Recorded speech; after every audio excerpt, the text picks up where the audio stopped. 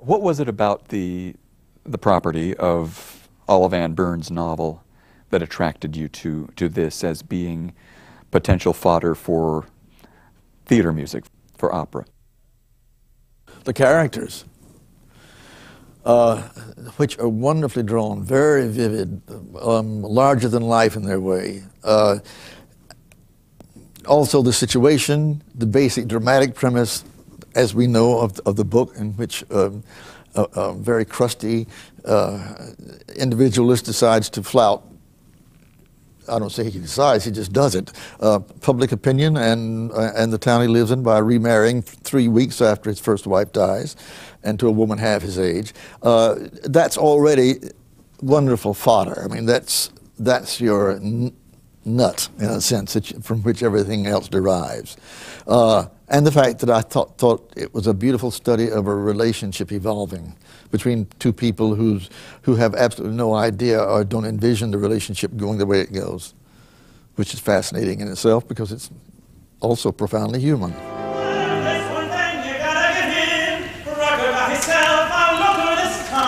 She got the passport to run her back down. I never needed no man twice her age.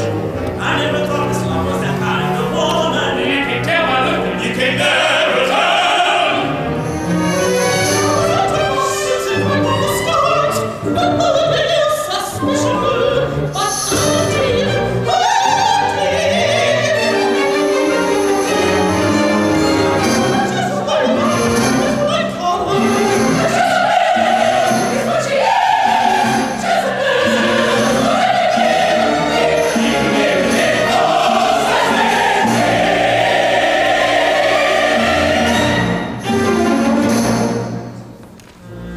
by the time this one cropped up, I had directed like half a dozen operas in various parts of the world.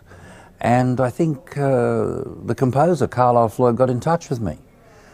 I don't quite remember why now, but then he sent me the libretto, and I was making a film in New Orleans. And I liked the libretto very much, and I loved his music, because I'd seen 2 or 3 of his other operas, and regarded him as a really major composer. And I was thrilled to be offered the chance to work with him. He's very original. You can't listen to his music and thinking, well, it sounds like Verdi or Puccini. You don't do that. It sounds like Carlisle Floyd. In films you have cuts.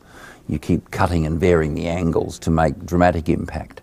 But in opera, this dramatic impact's in a very different way because it's done with groupings and lighting, and everyone is seeing exactly the same image the whole way. So you can't rely on editing to do anything. But of course, you know, you have the power of the music, which is tremendously emotional. And you still have drama, you know, you still have character conflict, the same as you do in movies. So I don't direct the singers very differently to the way I direct film actors. When you're trying on the new hat, oh, Miss Love, you're just an artist. An artist. It was very nice. Yeah, I bring it out a little bit more. Okay. You know, it doesn't have to be 180 degrees, but it's a little bit more, so we'll see your face and we'll see how good you look in the hat. The assistant director, Garnet Bruce, is an accomplished director himself, and he was with me when we did the original production. And then so he knows exactly how it was done, and he keeps meticulous notes, and then he can, in theory, just go and restage it anywhere and it'll be exactly the same. Of course, there's always slight variation. She's piqued your interest by the quality of the goods that she has selected for you all. Yeah? Absolutely. Okay. Lovely. Any questions? I thought this went very nice. Went very nicely. So I love. I'm listed as stage director for the production because I had assisted Bruce in Houston, and when he was not available to come here because of his film schedule, I was already planning to be here to assist the remount, and I just took on the added duties of overseeing the remount. My job is to tell the story as Bruce would have told it. In the rehearsal process, we decided certain approaches and certain ideas and a certain sequence of, not steps, it's not choreography, but okay, we'll, you know, for Pat Racette in one scene, we're going to start off angry, and then we're going to be sad, and then, you know, take us through a level of emotions.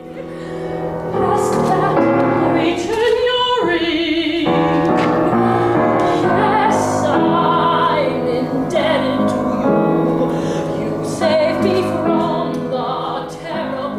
There's a little bit of leeway in terms of creativity. I mean, it's live theater, and you want it to be as immediate for a San Diego audience as it was the first time we did it.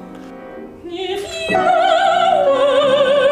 the last man on earth, I'd never marry you. Even if I were free to, were free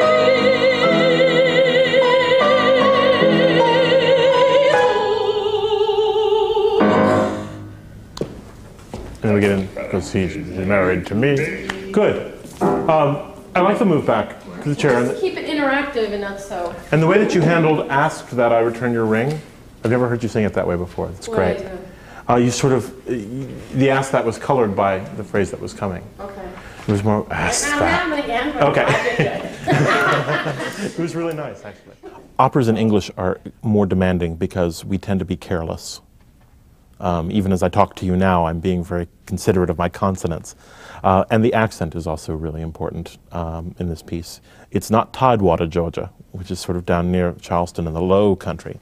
It's this sort of Piedmont area dialect, and it's not the mountains of Appalachia that are in Susanna, and just trying to get that cadence with the language. Carlisle came in at the first rehearsal and just said, "It's a little too fast. They haven't spent enough time in the South," about some of the speeches. And he said, these people are used to singing this now, and they're just going to, deliver it at their energy, and they have to understand what a Southern energy is about. And it has a slow and has a weighted quality to its language, and try and make sure that that is on stage here in San Diego. It's all right now, in your excitement, you just forgot yourself. San Diego has been very fortunate in reuniting the three principal characters, Rucker Lattimore, Love Simpson, Will Tweedy, in the presence of Dean Peterson, Patricia Rissette, and John McFay. And there was a chemistry that developed over the 4 weeks of rehearsal in Houston that we have actually jumped in on mid-process here in San Diego and are able to continue those conversations. It's been nice to improve on some things that we didn't quite finish or we're still struggling to understand the first time around, because now we feel we're closer to it, or we're more in control of how we present it. And joining that dialogue again a year later, I mean, it's something I hope we can do all the time with this piece. 2 years later, 5 years later, because the characters are so rich, because they are drawn from a three-dimensional look at real life. I'm feeling that there's something more I can find out of this moment between Will and I. And I think it happens before the moment happens, because it's too abrupt for me now. But I don't know you're going to do that until, or I can, I can look at where we're at, don't start nagging him again, or I'll make you eat fish. Creating characters in opera is quite tricky. I mean, it's easy to say they shouldn't do those exaggerated gestures, which have become, so much a joke, they're a staple of cartoons. But you can see why singers fall into them, really, because they've got so many things to keep in mind. Because at the same time they're acting, they're singing and they have to hit certain notes, which is pretty difficult. And they have to keep their eye on the conductor all the time so they don't miss the beat. They have to be exactly in tune. And they have to hit certain spots on the stage. It's a lot to keep in mind. And they're counting, and then they're trying to be performers in an emotional drama. It's very, very tricky. It adds elements that, say, a film actor doesn't have. But it's wonderful the way, to me, especially in this production, they're really very good, the way they overcome so many of these, and it appears to be very natural. And I think, too, that younger American singers have grown up more in a tradition of naturalistic acting, and they don't really like all that sort of florid stuff. They want it to be believable and accessible. So they work very hard at it.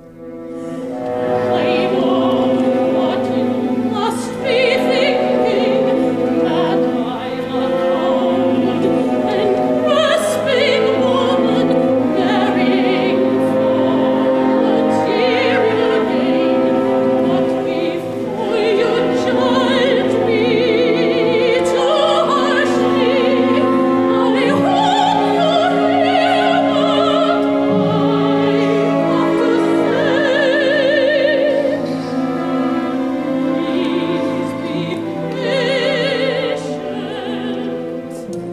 becoming a bit old-fashioned to, you know, I always call it carrying in the wood gestures, you know, the, you know, this means nothing. You know, you wouldn't see this on film, maybe unless they were making fun of opera singers. But other than that, you wouldn't see that. So it was a thrill to work with Bruce. I mean, he's so easy to work with, but he's just very keen attention to detail. It wasn't about, you need to go there, you need to go there. It was about the inner landscape, the emotional line of the character, which is always more fascinating.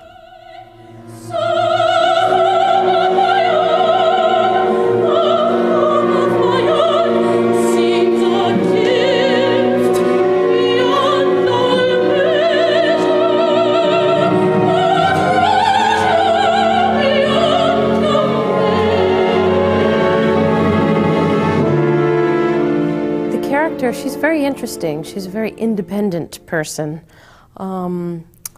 especially for this time.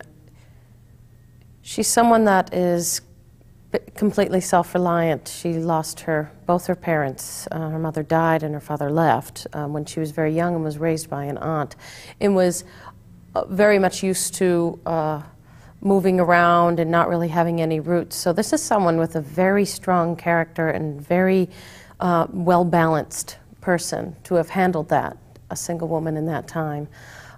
We learn as the story goes along that she's had some tragedy in her life and some difficulties. She's been victimized as a young girl, but she doesn't play a victim. She doesn't, you know, she's very resilient.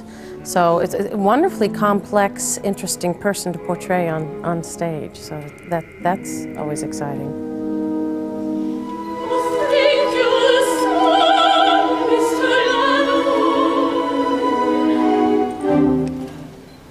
I don't answer to that name anymore.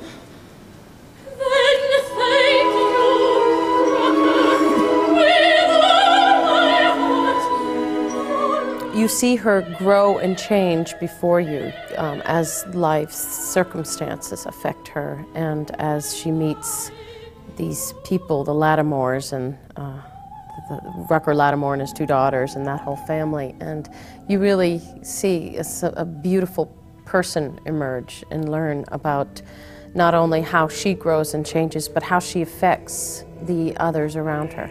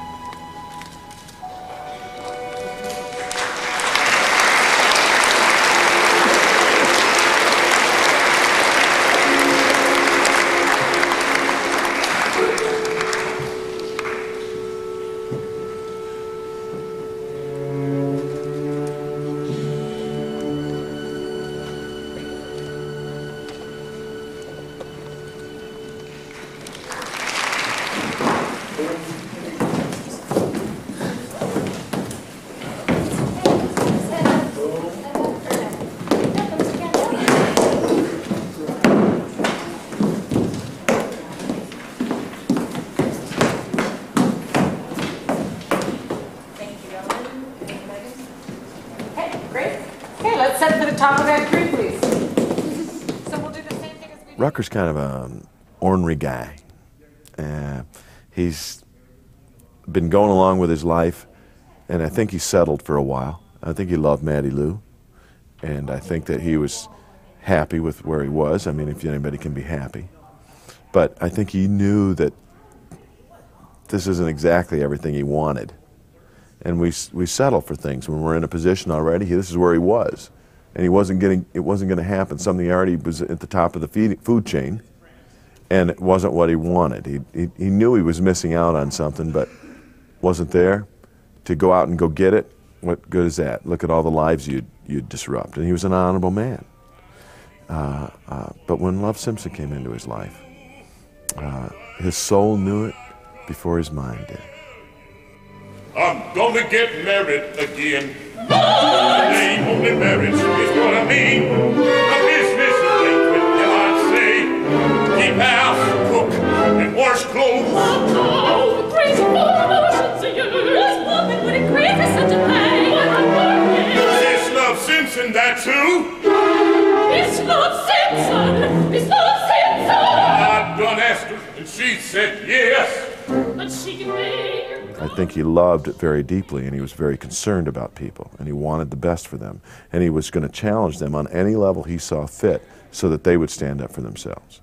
And I think that's who he basically was. And then he gets affected by love, and I think that he turns into the man he always wanted to be, one of these people that's able to embrace what's going on around him and really be much more positive. And those are the things that Mattie Lou, I'm sure, brought out the best she could in him, but those are the things that a special relationship brings out, those qualities in each of those two people. And I think that that's what happened to Rucker. So we see him change from this kind of ornery guy, this kind of guy that all the little kids would be a little scared of, you know, that kind of thing. You kind of see him coming, you walk on the other side of the street and hope he doesn't talk to you, you know. But if he called you over, you'd come running right away and stand still and shake, you know. He's that kind of guy. But to this guy that's got the twinkle in his eye and kind of likes to fool with people a little bit and have a good time and isn't afraid to do the silly things anymore to denote his affections or feelings for someone. No, Miss Love, you stay here. I'll be right back. How was your shopping trip, Miss Love? Oh, Will, I found such beautiful things. You'll drive me to the poorhouse yet.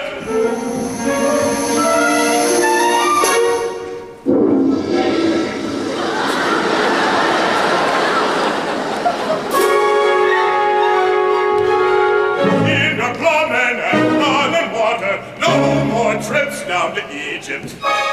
He's just perfect, and he's a generous, wonderful artist with whom to work. I would say pretty much the same about John McVeigh, who is, once again, just perfect for the part. He's just, I mean, he looks the part. He's able to pull off the, you know, the 16-year-old Will Tweedy versus the 25-year-old Will Tweedy. And vocally, it's so suitable for him. Well, as you can tell, cold, sassy tree is not a tree at all. But in North Georgia town, where I was born, raised, and grew up, the town got its name from the first folks to settle here.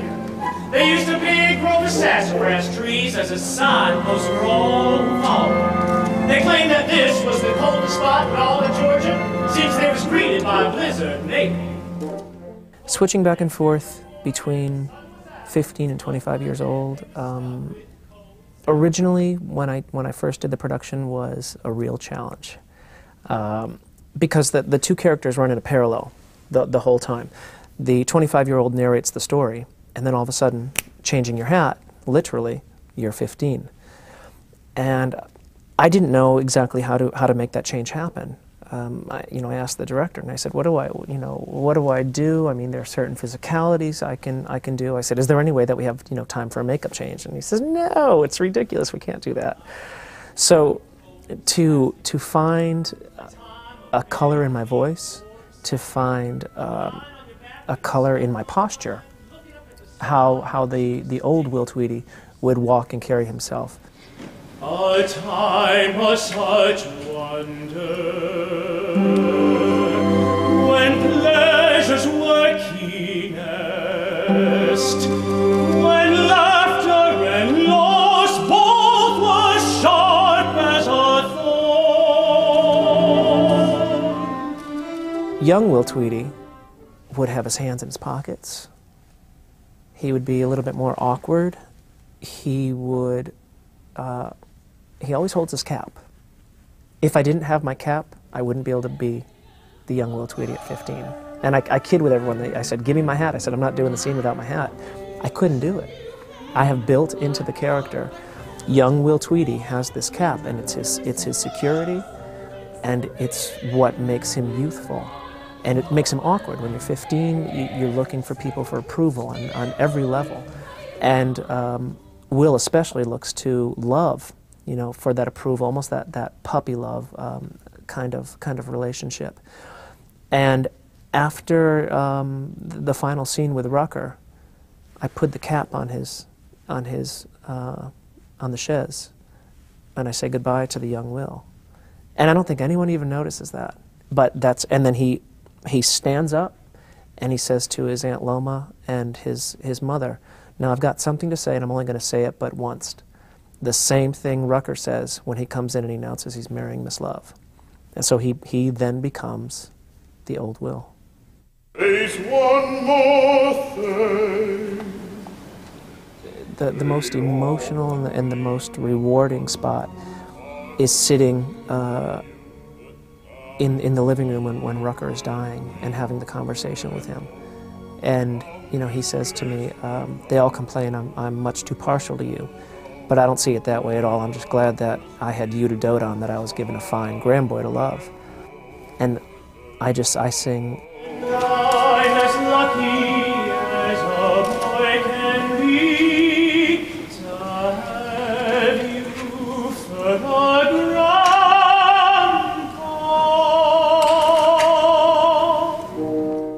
and Rucker in his costumes and his wigs and his makeup look exactly like my grandfather did before he died. If you can allow yourself to be vulnerable enough to go back to certain places in your own personal life and put it up on stage for 3,000 people to see, it can be pretty moving. You remember what I told you now?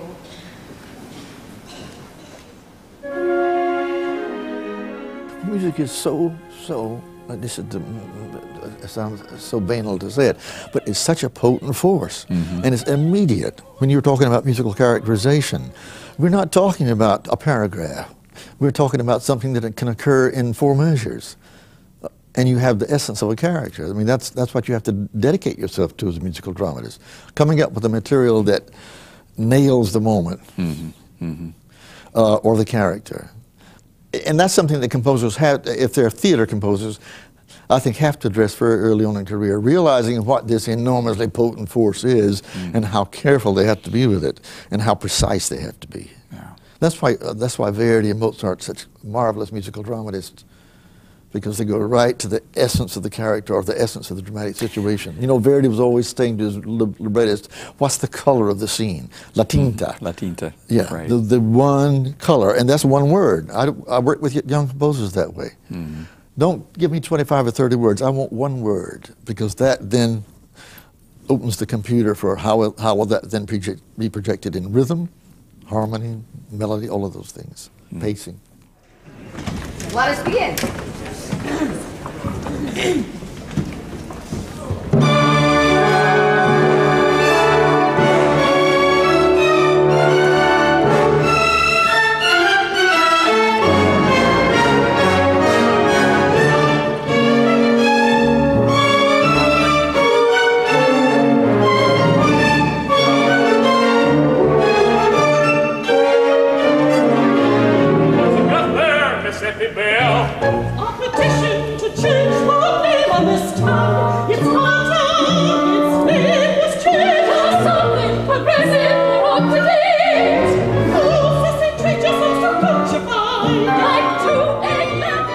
Orchestral writing is not just supportive and accompanimental to the characters on stage, but they have writing which is very characteristic. In other words, the instruments have character.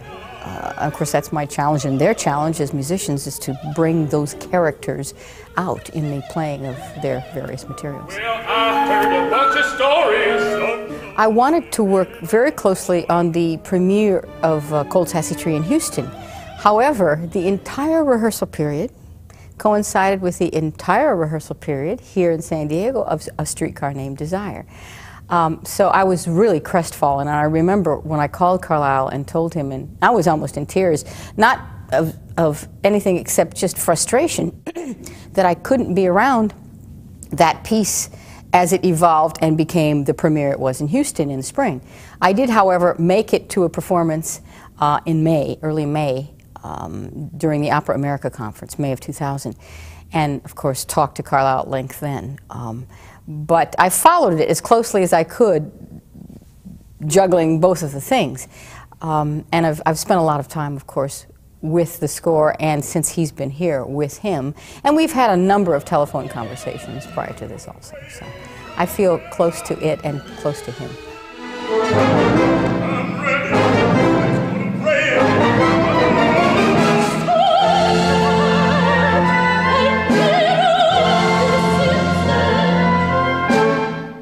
Carlisle, I think by nature, is a very serious man, and he's drawn to serious topics and subjects and treats them exceedingly well, with great depth of feeling and with great scope. He was totally attracted by the subject matter and the book, Cold Sassy Tree. The warmth and the humanity of the characters and the realness of the characters. And in his music, in Cold Sassy Tree, we see this reflected totally. It has a lightness of spirit and heart, and I'm speaking musically, of course, as well as subject matter. It's very melodic. It's very jaunty at times. It's quite approachable, I think, for an audience. It's seductive in its humor.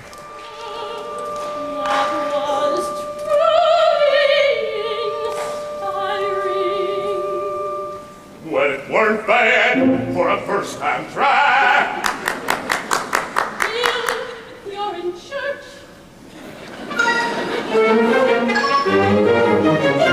I never in all my life. Now rockers walk in the church. It's us. Many of the operas we watch today, which we all love, have got in fact terrible librettos. If you sat down and read the storyline, you'd gag. I mean, they're ghastly. They're essentially Victorian melodramas, which have survived because of the incredible beauty of the music. But a lot of 20th century opera, and I think especially composers like Carlisle Floyd, who I think is absolutely fantastic, do pay as much attention to the librettos as they do to the music. So I think with a lot of those composers like Janacek or Britten or Strauss or Carlisle Floyd, the stories and characterizations are very, very strong and very modern, and I think very appealing to a modern audience. You don't watch them and think, well, this is a bit of, tribe, but the music's nice. You sit there and you think, this is an involving, powerful story, and the music's nice.